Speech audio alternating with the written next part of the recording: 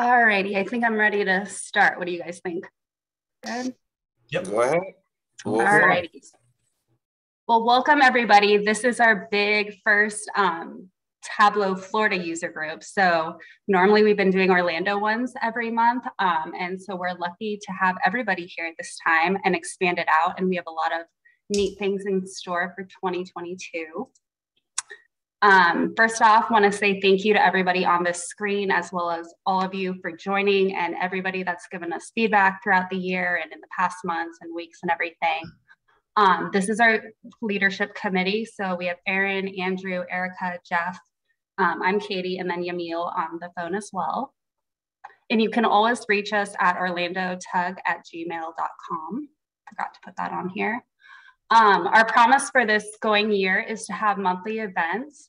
A lot of this is new to our people that have been joining us lately throughout 2021. So we're looking to have virtual, hybrid, and in person as a mix for this year. We're looking at growing Tableau within the state, within Orlando, but across the state, as well as data visualization.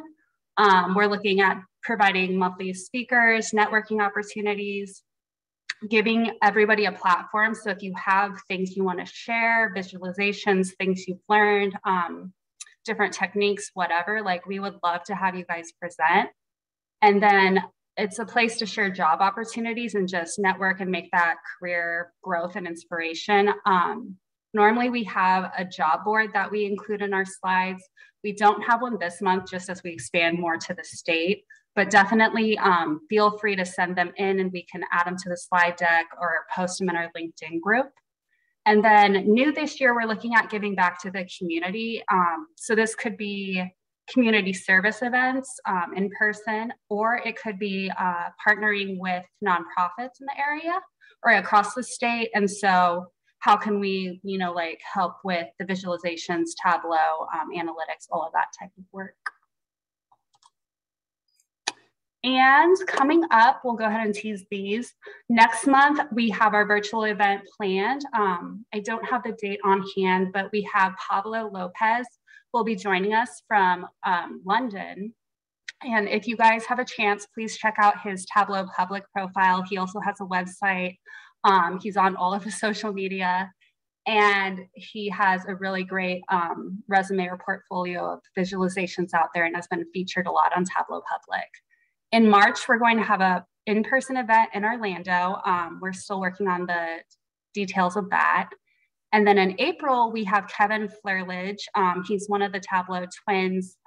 You probably have seen as Tableau Zen Masters or in the Tableau community. And so we will get you all of those links and definitely stay tuned for those events. And then staying connected, we're trying to be in a lot of places. So we have our LinkedIn group.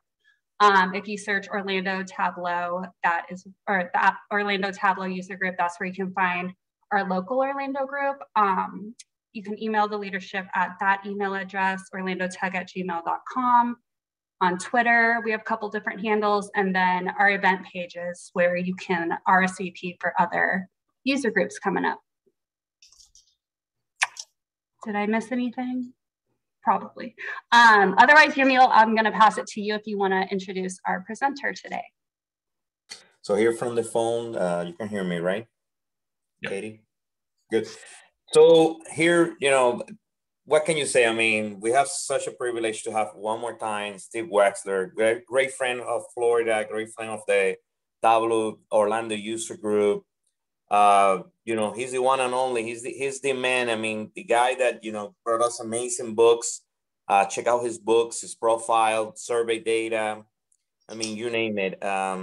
Thank you, Steve, for being here with us. We know that this is going to be great for the talk for the Florida members here. Talking about data visualization. He always have incredible topics, incredible themes. Check out his website, datarevelations.com, and we welcome you one more time. Thank you for doing this. I mean, great to start the year with you.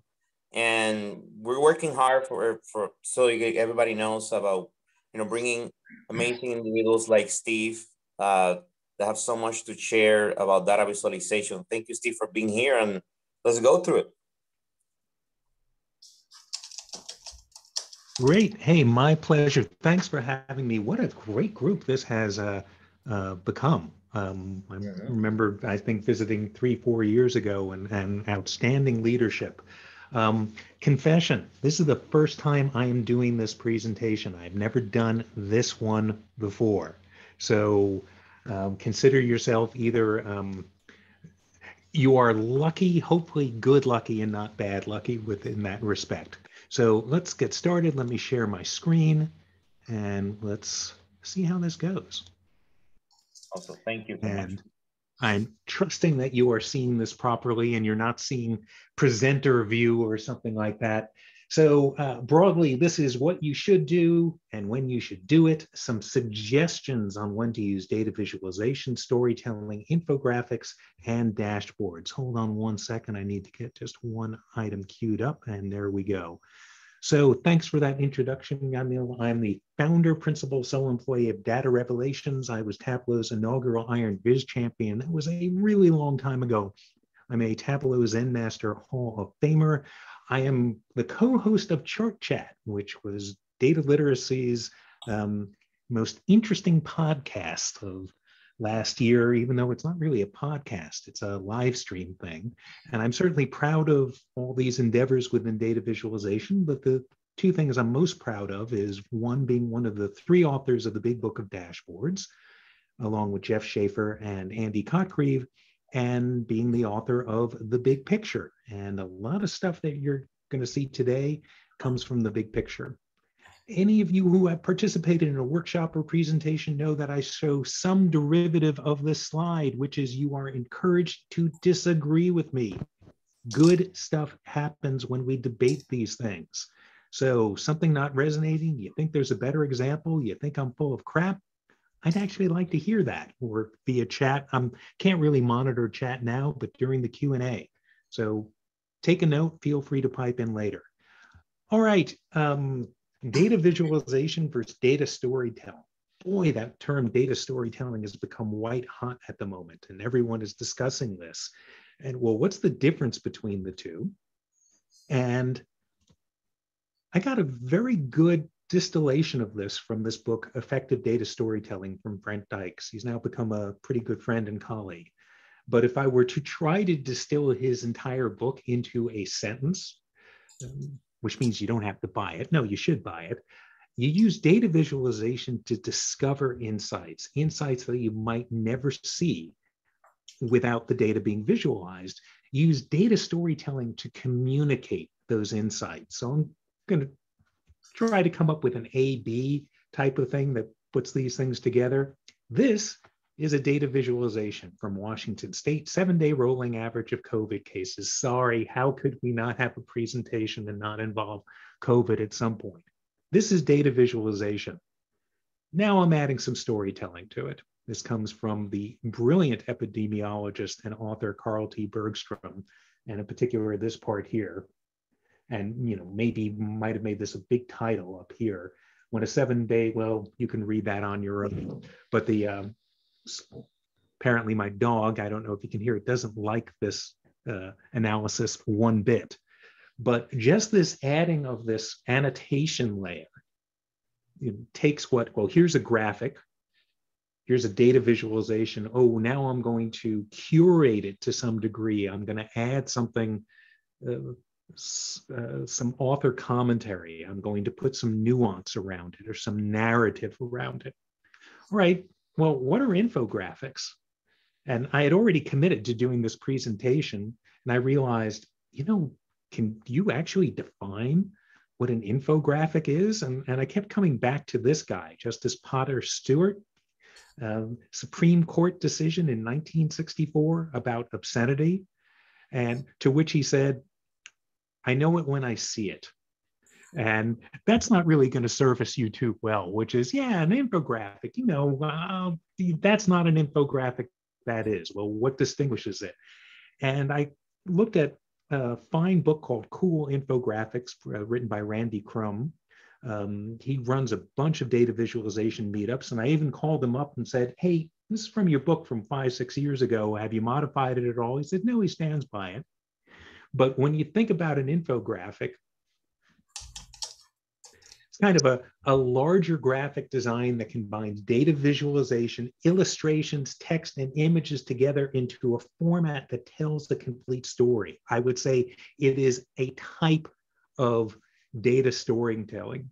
The entire story can be encapsulated in the infographic versus a presentation that goes in sequence. It's not a curated presentation, it's a single thing. And also, almost invariably, these infographics, they're not for clearly defined audience. So often you have to do something that's going to grab people's attention. And I'm going to go to one that Stephen Few, hopefully a lot of you know who Stephen Few is. He wrote the blog Perceptual Edge, wrote Now You See It, Show Me the Numbers. He doesn't like frothy graphics for sure. He's definitely a bar chart kind of guy. And he took exception to this rather sprawling infographic. I'm only showing half of it here. Why we still need Women's Equality Day, 95 years after women got the right to vote. And here we're looking at the representation in the Supreme Court at the time. And here's in Congress. So here we have this kind of isotype or pictogram. Here we have a stacked bar chart. Here we have a pie chart. Here we have a waffle chart. Here we have, I don't know, a chair chart, etc. And he thought, boy, this is a lot of information. It's hard to do the comparison, but it does grab your attention and it looks interesting. So here was his attempt at this. And you'll notice there's some curated stuff here. You know, there's some text up here. There's a catchy title. This was my way of visualizing it and seeing very clearly where the 50-50 was, and that in governorship we're way ahead, but in voters there are actually way more women voters than men voters. Let me show you someone who straddled the line rather brilliantly. So I would say that this is a good, clear infographic, and if it's in a magazine, it's probably going to capture your attention. This is a quick sketch done by Alberto Cairo. And he's the first to acknowledge, hey, you know, the guy looks like he's holding a gun or a boomerang or something like that. But he did a really nice job of making the comparisons easy to see where women are grossly underrepresented. But he did kind of couch it with a cool title, cool colors, and these images that might grab your attention. So here's the kind of sprawling thing. And then here is what might be considered a righteous infographic. By the way, I tend to be a real purist and keep it as simple as possible and succinct as possible, but I love this that came out towards, I guess, end of November or December. This is one of my favorite graphics of all of last year from McKinsey and Company. If cows were a country, they would be among the top greenhouse gas emitters, and tell me this isn't going to stop and get your attention, which is kind of one of the challenges of an infographic. You should not be feeling that if you are presenting within a corporate environment. Something is wrong if you feel you have to attract people. If you have to attract people, it means you're not giving them good information. In any case, so I've done data visualization, a little bit about data storytelling. I've tried to describe a little bit about infographics. Well, why do you even need dashboards? Asked the guy who co-authored a book about dashboards. So a little over 5 years ago, just before the big book of dashboards came out, I attended one of Cole Nussbaumer-Knaflich's presentations, one of her workshops. She uses and went through it and wondering, gosh, why does anybody need my book? Her book is so great. These curated presentations are so great. And she had a wonderful metaphor in describing how much work it can take to present just one really good finding. And I'm going to paraphrase. You have to shuck a lot of oysters to find a single pearl. In your presentations, don't show all the shells that you shucked, just show the pearl. And a feeling of delight came over me at some point in her workshop. And that was, I hear somebody typing. If you could mute yourself, please. Thank you. now I have to start all over again. Where was I? I realized, oh my gosh, a dashboard can be this wonderful automated oyster shucker. It can really help you find where the stories are. Now that's one use for it. The other is there's sometimes where your curated presentation just isn't going to do the job for you. So let me show you an example of where the dashboard can help you find the things that you'll then want to make into a story or into an infographic. And I'm going to be citing Makeover Monday quite a bit. I'm sorry to see that that is no longer in existence. It's something created by Andy Kriebel a while back, but he would find a data set, he and Andy Cockreeve and then Eva Murray and others who have helped him with this over, I think, a 5-6 year period, would find a data set that's out in the wild and the data visualization that went with it, and then said, hey, why don't you try this? See if you can come up with something better. If the world were 100 people, a portrait, and this was the visualization that piqued his interest, and I'm not going to critique it at this point. Here are some examples of what people came up with. This is from Carl Alchin. This is from Michael Mixon playing with the number 100. And I go back to my colleagues and my definition of what a dashboard is. And by the way, we've been kind of beaten up over this dashboard over this definition because it's not refined enough, but I love it. A dashboard is a visual display of data used to monitor conditions and or facilitate understanding. Notice I'm not getting into the whole confusion. Is it an explanatory dashboard or an exploratory dashboard? Is it interactive or is it static? I'm just saying it's here to help you monitor what's going on, or maybe help you better understand the data so you can do something that maybe is not a dashboard with it. So let me show you what I came up with. Said, let me understand the data. I wouldn't necessarily even call this a dashboard. It's just a chart. And I made a bar chart where I divided all the different categories. If the world were by age, by area, by having a college degree, by gender, etc., and found myself interested in this. Oh my gosh, 63 out of 100 have adequate nutrition, but 1 out of 100 is starving. Now, let me show you, armed with that type of information, what someone with a real design flair can do. And this comes from Athan Mafrotonis, and I think it's really striking. But it started with first understanding the data and then thinking, well, yes, but I don't know if that's going to tug at somebody necessarily. So maybe a different depiction of this would work better. And I think he just did an absolutely incredible job here. So use 1 for dashboards is the automated oyster shucking, or finding where there are important things in your data that may not have revealed themselves easily. The other is the case for more than one chart and interactivity. This comes from a real hedge fund dashboard showing different sectors and profitability by each of the funds that are in each of the sector. And you can see, hey, a lot of profitability here, and woo, a lot of volatility here, a bunch of things that are highly profitable and a bunch of things that are messed up.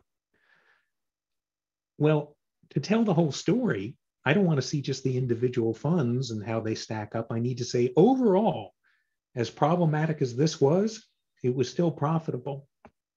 Well, now you're just showing me a summary of the sectors, but maybe I want to look at individual funds. Okay, so I can't get at everything I need in just one chart. I need several of them. And I can't help but wonder about, man, this sector K, it's got some big winners and some big losers. I want to, oh, sorry, I forgot about the big ass numbers up at the top that kind of summarize all of this and explain what the different colors mean. Blue means profitable, orange means unprofitable. But I want some interactivity so I can just say, I just want to see which things contribute to sector K, which funds, and I can see it's got the 2 worst performers, but it still managed to be profitable. So this interactivity and there's more than one chart, yeah, you kind of need these things. The other is I'm a huge believer in making it as easy as possible for my stakeholders to get the information that they need. And it may mean curating some results for them. So maybe you've gone through some stuff ahead of time and said, here are the top 10 most interesting things that are happening in the organization this month. And we think this is fantastic. Copiers and faxes have gone from second worst to fourth best. And you make the presentation and someone says, hey, that's great, but I want to know about tables. I want to know about electronics. I want to know about a different category. And I can't tell you how many times I've seen people create a deck that has 500 slides in it, which is Geneva Convention indicates that's cruel and unusual punishment. Why are there 500 slides? So that every possible permutation, oh, I want to look at this product for this region. No, I want to look at this product for this region, et cetera, which is come up with the top 5 or 10 things. And then if there's a question you can't answer, be armed with your trusty dashboard and go, oh, that's a really great question. I hadn't anticipated that someone would want to know about it. Let me show you how we can answer this and many other questions whenever you want, in case my curated presentation didn't answer all the questions you have. In any case, I think a good dashboard can help you find really good stories. And I'm going to say something that I think may be a little controversial. I think it's okay to have a boring dashboard. I want one that's beautiful, but I don't think there's anything that's going to be inherently exciting or have this emotional component. But the presentation about the findings from that dashboard, that should be riveting. And we're welcome to debate this a little later on. All right, I do want to discuss things about some of the individual, a lot of the visualizations that are out in the wild. And I just said, it's hard to get excited about a boring dashboard. Now, a presentation based on a finding could be really exciting, but most dashboards, they just don't have this visual panache that you'll see in certain things. And I have a confession, I am very intimidated by a lot of the stuff I see people making, either in Tableau or Adobe Illustrator or D3 or whatever. I mean, this was created by Johnny Walker a number of years ago, and I'm thinking, does he even use the same tool I use? I can't make anything like this. Or Michael Cisneros, absolutely exceptional. This amazing thing from Ludovic Tavernier. And then this is, I think, Jeff Schaefer's favorite dashboard. This is not done in Tableau. This is from Georgia Lupi, and it was done in, well, I'm not sure what you use, but I suspect Illustrator. And I want to talk about, some of the unintended consequences of some of the things around Makeover Monday. And I think it's great for people to experiment with stuff. So the idea is a data set that's out in the wild, and how would you visualize this? And the idea is that between spring of 2015 and 2017, a bunch of the Snapchat has become really popular among teens. Is this the best way to show it? And we're off to the races. Here's a version of this from Mafouj Khan. And this one comes from Corey Jones, who's an IronViz competitor, by the way. And this is a native chart to Power BI, by the way. It's called a ribbon chart. He's using a technique that was developed by Radi Zakovich. And he called this technique an area bump chart, ribbon chart, area bump chart. I got to tell you, whenever I see it, it just reminds me of the Beatles and Yellow Submarine. But just look at this for a moment and know that the technique here was developed by Radi Zakovich. This one is getting more into the, hey, we're really trying to make it clear that Snapchat got higher. Why not just do a simple line chart? And this one is the one that wins the day for me. Oh my gosh, look at that. Snapchat went from all the way down here to all the way up here. And I want you to see who made this. Hold on, I'm going to zoom in on this. Can I see that? The guy who developed the area bump chart technique. Just because you can create an area bump chart doesn't mean you have to. Look what he created. Simple, clear, outstanding job. All right, another item. What companies are the most profitable? This is how much money each of these companies makes per second. Apple makes $1,444.76 each second. In the time it's taken me to tell you that, they've already made $29,000 in profit. By the way, if you can read this chart and understand it, man, you have exceptional abilities. All right, world, what would you do with this? Love this. Nice, simple, straightforward, Zach Geis bar chart, super easy to make the comparisons, and highlighting Apple leads by a wide margin. Love this version from Curtis Harris, came up with a really compelling mobile way of showing it. And I want to show you one of my favorite practitioners in the field, Philip Riggs. He is also a cartoonist. So he kind of did a really nice infographic treatment with this, which is he was more interested in the areas that appeal to him, which is pharmaceuticals. So came up with this kind of guide rolling on a pill. He highlighted the item that was most important to him. He has some commentary about it and a cool title. This definitely falls into the infographic, but without compromising the visual integrity of this. Bravo. Now, let me show you a version of this that was done by Mark Bradburn. Now, this is when Mark was just a mere mortal. He's now an employee of Tableau, and I just adore him and adore his work. And he's doing this really great initiative called Real World Fake Data. But this is what he came up with for this. And everyone went gaga over this, went, oh, that's so cool. I got to make something that looks like this. And I remember when I first saw it going, well, that's not what the title should be, what the most profitable companies make per second. That's what the title should be, North Korean ballistic missile tests. And right around the same time he did this, and he's just experimenting. He wanted to try something, but this got so much attention, all these different likes and people retweeting. That same week, New York Times published this, what teenagers are learning from online porn. And my concern was people are seeing everyone going crazy about this. They're thinking, oh, I guess I should be making a chart like this when I have this type of data. Oh, I guess this is the way I'm supposed to behave when I'm intimate. And it's oh my gosh, no, you should not be learning from this. By the way, it didn't help that for a while Tableau had its own viz porn on its website. This was like the home screen or a piece of the home screen. And that looks really cool, doesn't it? This nice area chart. I defy you to learn anything from this chart. It just looks cool.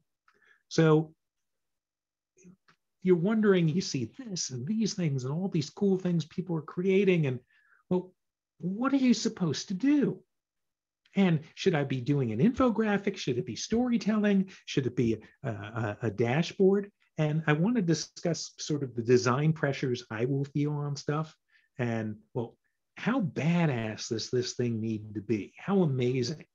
And, if it's just for me, it can be really simple. This is helping me do my work, or it's helping my work group. No, it's for the whole department.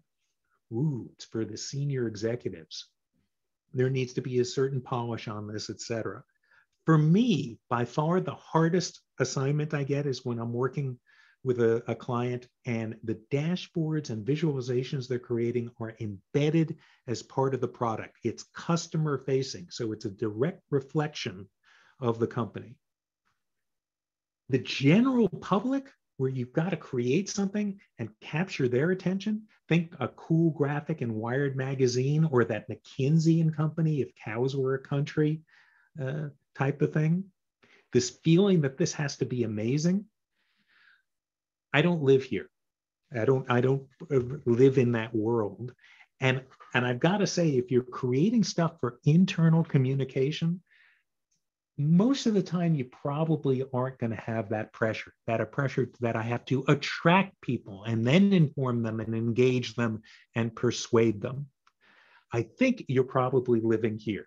Inform, engage, and persuades. But by all means, make your visualization attractive. Doesn't mean, it can't be beautiful, but you're probably not going to have to, oh my God, what am I going to do to stop them from turning between page 13 and page 14?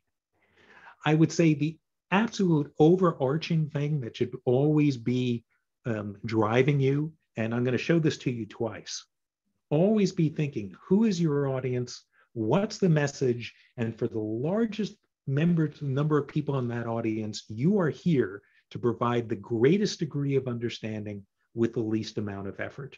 If you're doing that, you have your audience in mind and are trying to make it as simple as possible for them to grasp something, then you will succeed.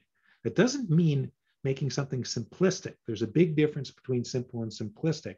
And it doesn't mean be some narrative that's going on. So I want to show you some data visualization storytelling examples. These are all come from the relatively new book, The Big Picture. And let me set up the first one. This comes from Cole Nussbaumer-Knaflic and the author of Storytelling with Data and the owner of the firm by the same name. A mythical pharmacist, this is actually a real case study, but we've had to change the names. The pharmaceutical company Universa concluded a marketing study comparing their recently FDA-approved anti-anxiety drug, Mercalax, to their primary competitors. The study included patient participants who had taken both Mercalax and the competitor product for a set period of time. The results showed that people really liked Mercalax a lot more than the competition. So this is the slide they had, what they were trying to use to convince people. And by the way, no one got it. No one in the audience, it's actually audiences, got it. They were confused. People actually thought people preferred the competitor.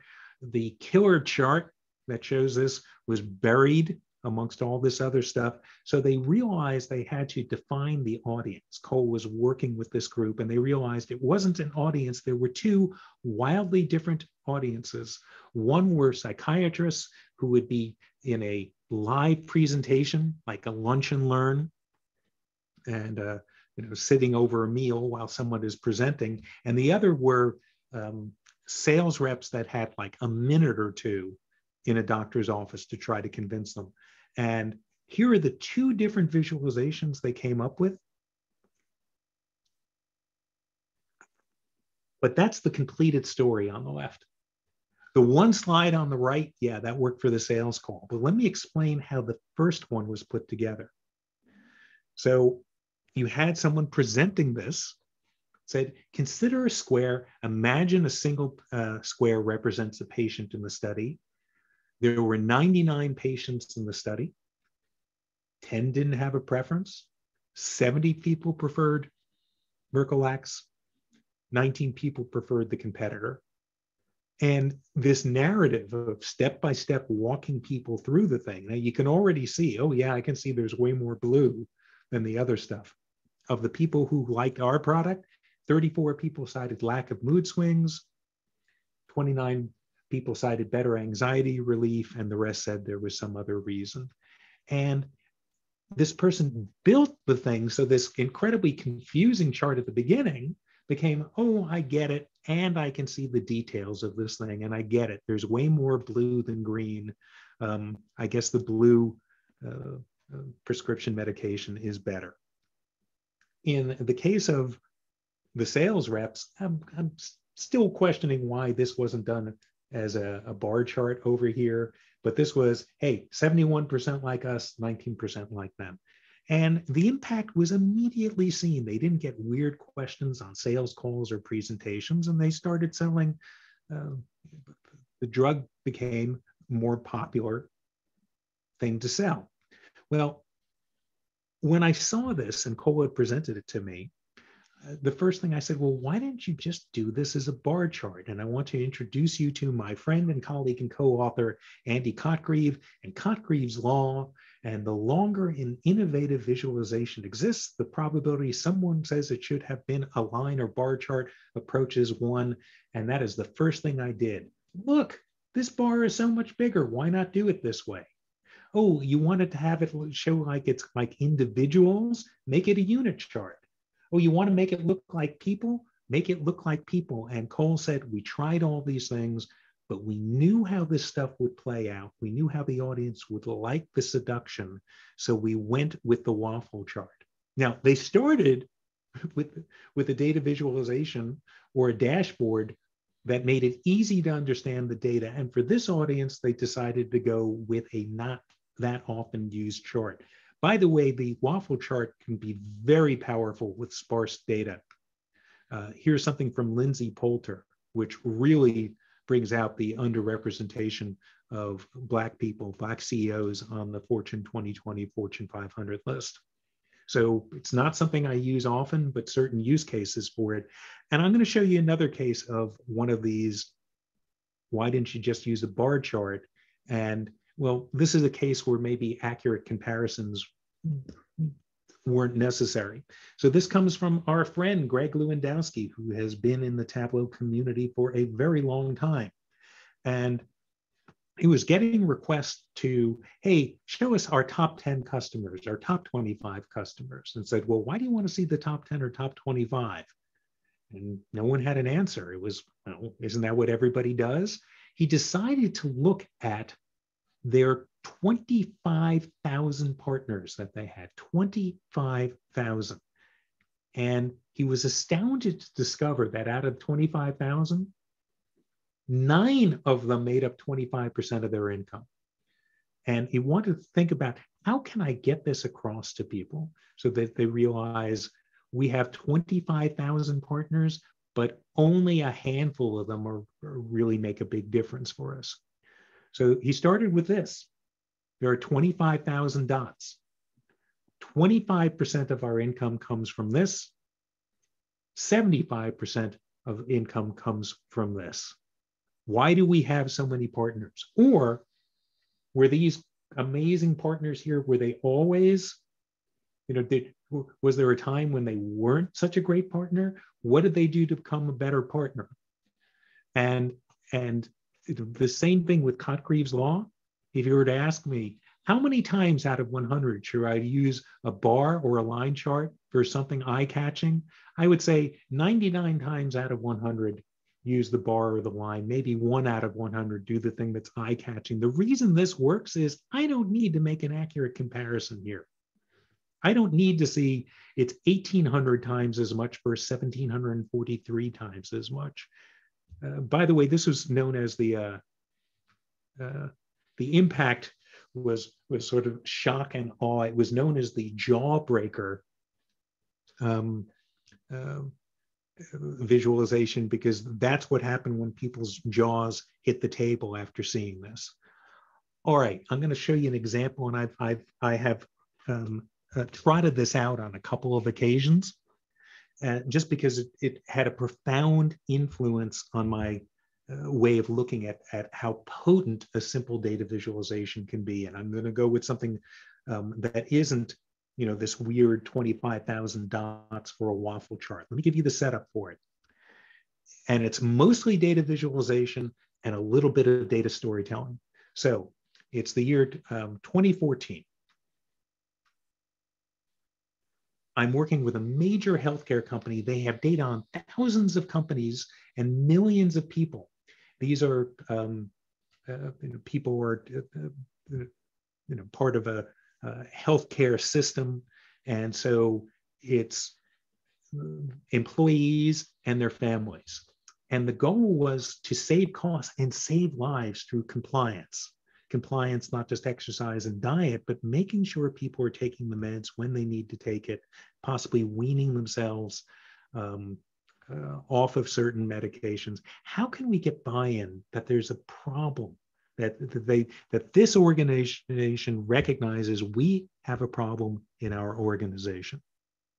So in this case, they were targeting an organization that had a very high level of diabetes in the organization compared to peer organizations. By the way, in other parts of the world, this would be considered 18.5%, might be considered very low incidence of diabetes.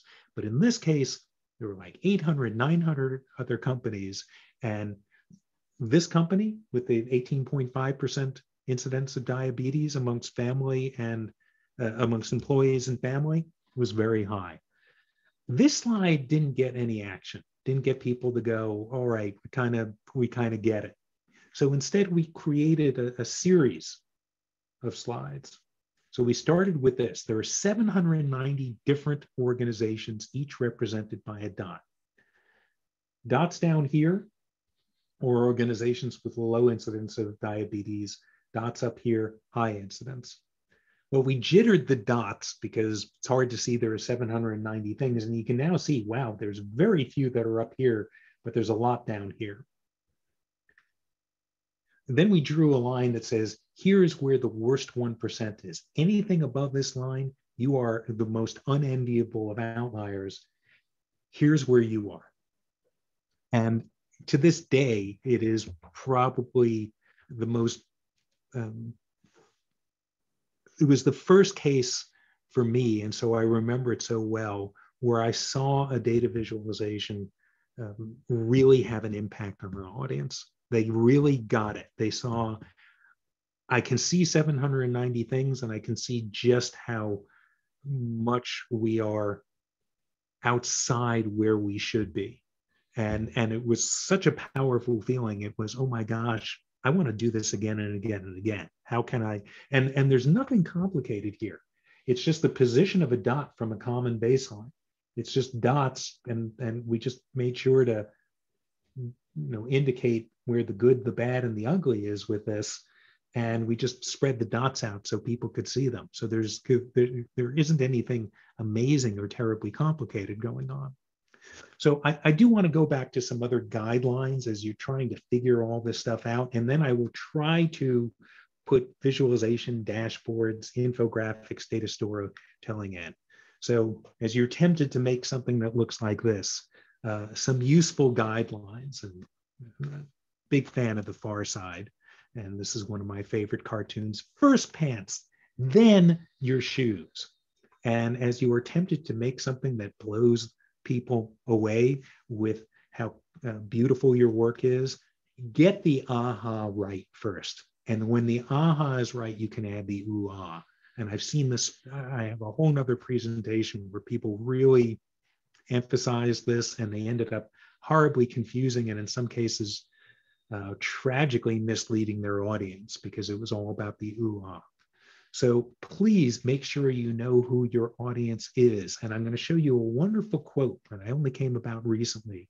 It's from Ken Hamer, who is a presentation researcher and manager at AT&T. This quote is from at least 20, 25 years ago. Designing a presentation without an audience in mind is like writing a love letter and addressing it to whom it may concern. Now, to an extent, I'm a little hypocritical. Maybe I would have spent more time with Yamir and other people on the leadership team here to, hey, I had a pretty good sense of the Orlando tug and I have presented before, but maybe with a little more effort and probing, I might have come up with some things I would have tuned that would make this a better presentation. In any case, you've got to know your audience and what's important to them.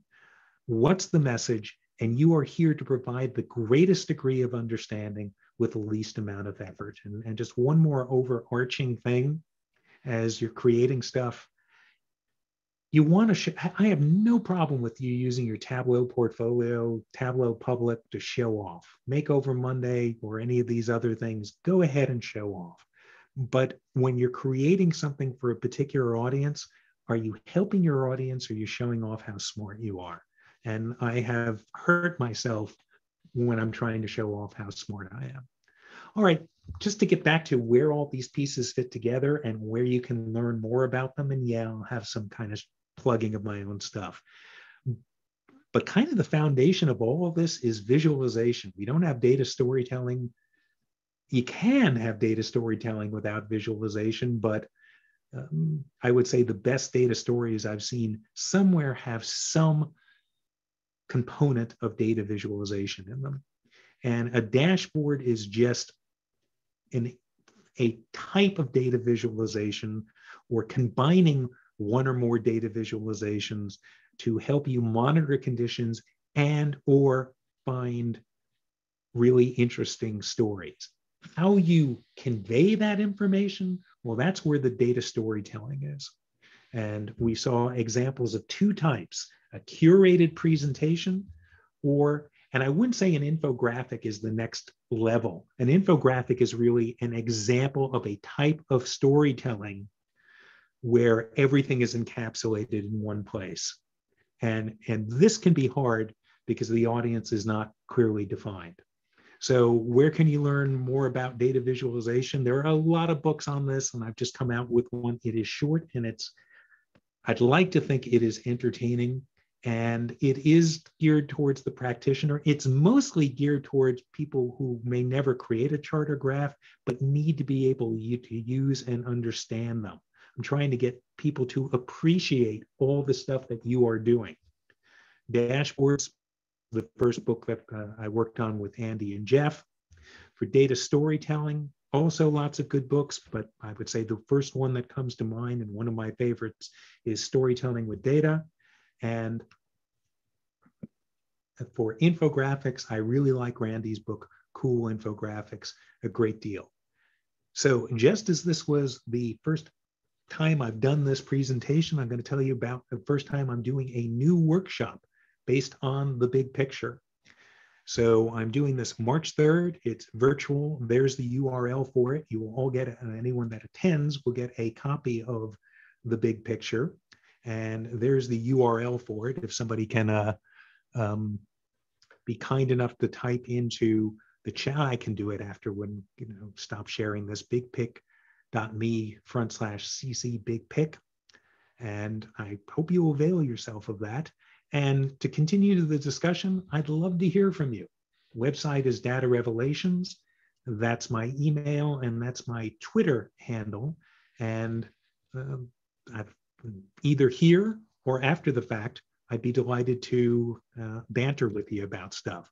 So why don't I stop sharing, and let's open this up. And I don't know who wants to curate the questions. Yamil, I know that there were some that had already come in ahead of time, and I can see you successfully got your laptop working. Congratulations there.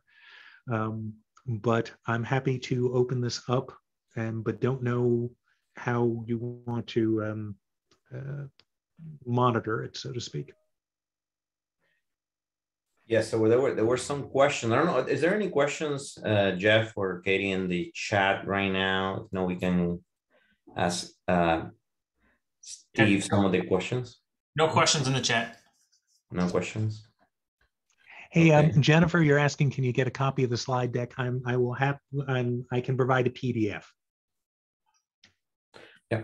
So there were some questions that some of the individuals that are here sent us ahead of time, and I really like this question. I actually wanted to know myself. How did a musician got involved in data visualization? Well, are you asking that so I'm going to share something again, but you could be asking the same question of Jeff Schaefer. Yeah. Jeff Schaefer has a master's in music. I have a master's degree in music, and in fact, it was a data visualization that Jeff did, quantified self data visualization that went, oh my gosh, I got to meet this guy, because he had a sand key and emerging from his the bell of his trumpet, and I just thought it was so brilliant. But hold on one second, and then I will show you something that's just annoying the crap out of me about Tableau right now. It can put some pressure on them. So let me just share the screen, and then this is a really long-winded way of answering your question, but all right. Sharing my screen. This is Data Revelations. If you go to the About page, hopefully this will cooperate. And I've kind of got my, my history here. And by the way, I did my master's at University of Miami. So I spent a couple of years down there. And really how I got into this was, well, I needed to make, supplement a very meager living as a musician. Here's the thing that I'm pissed off about. This Viz in a tooltip thing. So this is a visualization inside a tooltip. But if I hover over, what the heck is happening there? That's working. That's not working. And if you have a dual axis chart, and the filters for a visualization in a tooltip isn't working properly, and this is a bug that they introduced in 2021.4. They are aware of the problem, and hopefully we'll have a fix soon. So in any case, I got into computers and technology as a way to buttress my income, and then kind of did that full time for a while. And then I've since gotten back into music, but considerably more as a hobby than as a profession. That's awesome. There was another really good question someone sent that said, how have KPIs and the types of visualizations changed during pandemic? Or is there anything that you see that the pandemic have done to, like, change in any way visualizations or KPIs or any different need out of the pandemic? Well, there are two chart types that really became mainstream. One, which is highly useful for business, and another that I've said, well, this will never show up in business, and then became critical to understanding COVID. The first type of chart is the index chart, where events that don't start at the same time, you compare as if they started at the same time. I hate to revisit such difficult times with folks, but you may remember when COVID first came to the United States, it first hit Italy. And we're going, okay, well, Italy is 45 days ahead of us. Are we doing better than Italy was? Or are we doing worse than Italy was? Oh, what happened in South Africa? With Omicron? Oh, well, that's about 60 days ahead of us. Can we expect the same thing? Is it a similar surge and then cutoff? So comparing events that don't start at the same time, but pretending as if they did. I've shown this a lot. Which YouTube video got to 1 billion views fastest? Well, they all came out at different times. Well, instead of it being the day they came out, it should be days from when it was first uploaded. And Jeff Schaefer did this wonderful visualization. So the index chart became critical to understanding COVID. Anyone want to guess what the other thing was that I kind of gave you a hint when I said, it's not so much a chart type as opposed to a way to encode data. And that I thought, well, yeah, maybe you use this for science, but you don't need this for business. This is not going to go mainstream. And boy, it went mainstream. Have I given people enough of a hint? Erica, do you have any idea? I'm trying to. Are you talking about the one where like the lines start differently at different times? Like, well, that's the index chart. Okay. Is even though they started at different times, pretend they all started at the same date. Okay.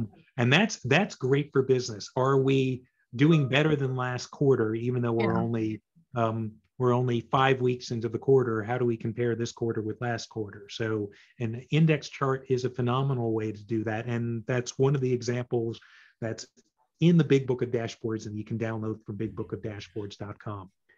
Are you going with the spiral?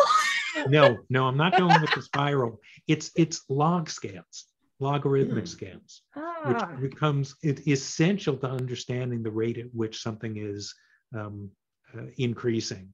And you started to see this with John Byrne Murdoch in the Financial Times, and it's not on a linear scale. And then you would have these reference lines showing, oh, this is this diagonal line of some sort is showing where it's doubling every 3 days. It's doubling every week. It's doubling every 2 weeks. And it was the only way to understand the rate of change. And I never thought log scales would become so mainstream, but they were critical to understanding this data set. Yeah, Steve, hold on, Steve, another question that I have for you, maybe you've noticed this. Before, when I used to be in an office and I'd have to go into a place, when I built these dashboards, they needed to be in either letter landscape or letter portrait size, because in case they needed to print it out to take it to a meeting, they needed to have that ability. With a lot of things being remote now, that's not really relevant anymore to be able to print something out virtually. So have you noticed any change in like maybe dashboard size due to the pandemic? That's a really interesting observation, and I hadn't thought about it. Maybe one of the silver linings is people are printing less. And I've always said that organizations would do way better if they printed less and clicked more, and maybe they're doing that now. I still wonder, yes, but how is this thing being consumed? Is it being consumed on a mobile device, or it's no, everybody's at home? Why would I have to consume it on a mobile device?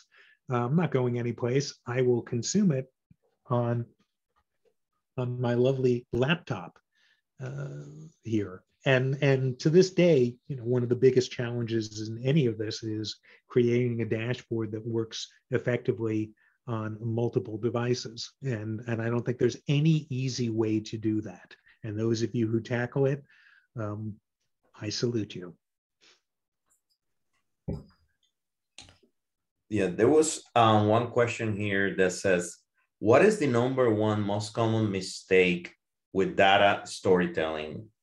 I think that you probably said maybe not knowing your audience, right? Maybe that's one. Yeah, I'm going to have to default to that. Yeah. Hey, Aaron, I'm curious, are you getting requests for different stuff now? Form factors?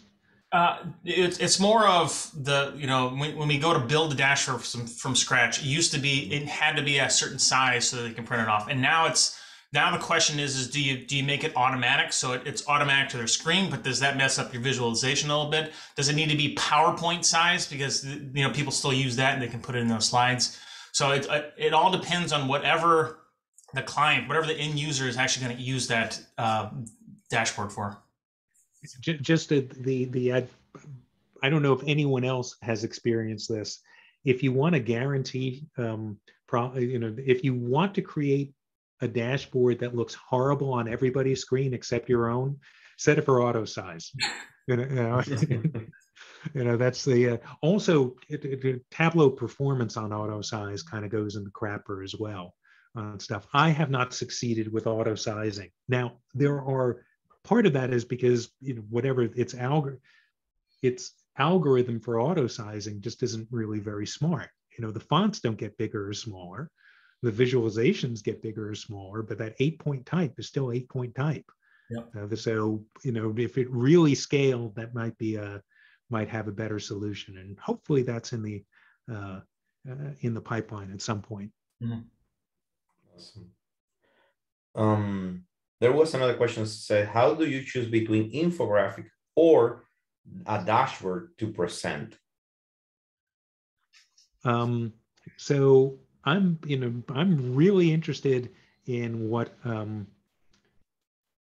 Pablo Stanley is going to be doing next week. Although I bet he's not making a dashboard. He's using Tableau to create infographics, and I think infographics. I think Adobe Illustrator, but he does wonderful work, and I'm excited that you've got him as a presenter. Really different. A dashboard is to monitor conditions and or facilitate understanding. Maybe there's interactivity, so people have self-service. A infographic is this entire encapsulated story, and there's probably a lot of visual design to grab an undefined audience into it. So I would say the infographic is, I don't know who the audience is. I need to grab their attention. I'm going to do something that's going to stop and say, please look at this thing. Okay. And we have one last question here. It says, when do we need an interactive dashboard, but just a Viz? What questions should we ask the end user to determine this? That could be long, right? I think that's a very, you're off to a really great start. You're just wondering about that. You know, one of the frustrations you're going to have is you're going to make some amazing stuff, and some of your stakeholders aren't going to use your amazing stuff. And for whatever reason, they don't know the degree to which you're making their lives easier. So your stakeholder becoming your collaborator in this can be really potent to making something really good.